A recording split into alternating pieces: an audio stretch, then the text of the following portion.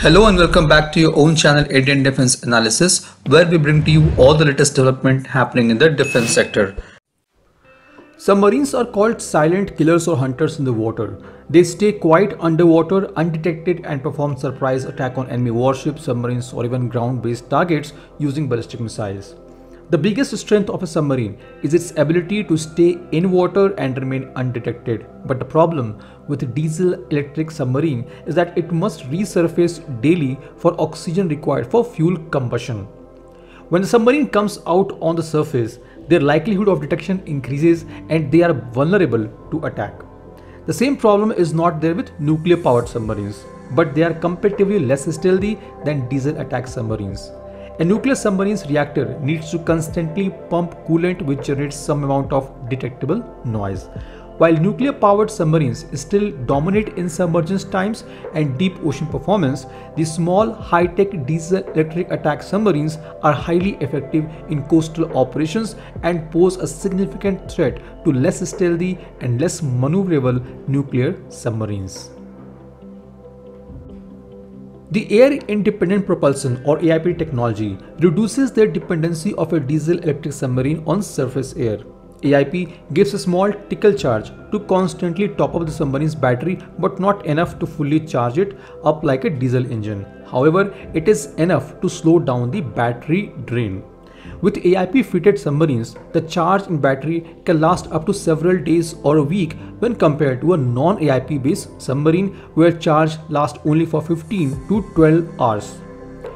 A typical conventional power plant provides 3 megawatts maximum and an AIP source around 10% of that.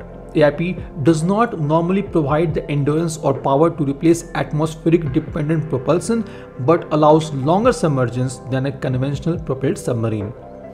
If we talk in technical terms, AIP is an electrolytic fuel cell that releases energy by combining hydrogen and oxygen with only water as a byproduct. These cells are highly efficient and do not have moving parts, which ensures a low acoustic signature for submarines.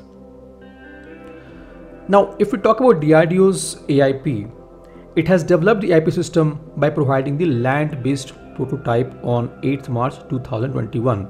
The plant was operated in endurance mode and max power mode as per the user requirement.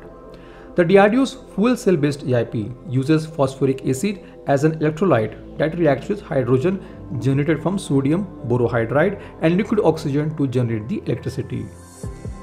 The DRDO's fuel cell aims to give endurance of up to 14 days to a conventional submarine. The 270 kilowatt fuel cell based AIP will begin to be fitted on the Scorpion class submarines. While there are different types of AIP system being pursued internationally, fuel cell based AIP of DRDO is unique as hydrogen is generated on board. The AIP will be retrofitted into existing submarine hulls by inserting an additional hull section.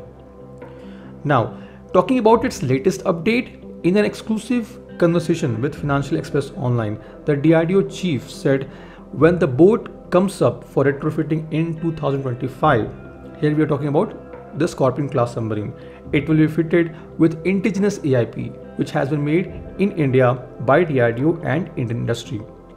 Now, as it has been reported by Financial Express Online, all submarines under Project 75 Kalvari class will be fitted with AIP when they come up for their first upgrades starting from 2025. Earlier, the date for the first submarine to come up for upgrade was mentioned by top officials as 2023, and now it is being observed to be delayed by almost 2 years.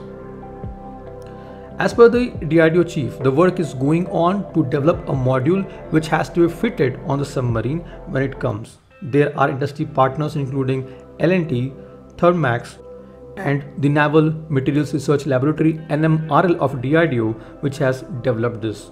The AIP which is being developed here in India is based on the specifications and requirements shared by end user, which is Indian Navy.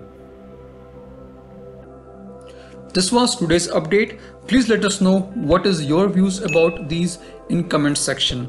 Feel free to post your comments and suggestions about any topic related to defense sector on which you want to hear from us. With this, I would like to say goodbye and Jai Hind friends. Please like and subscribe our video if you have not done already. We'll be soon back with more interesting and amazing development happening in defense sector.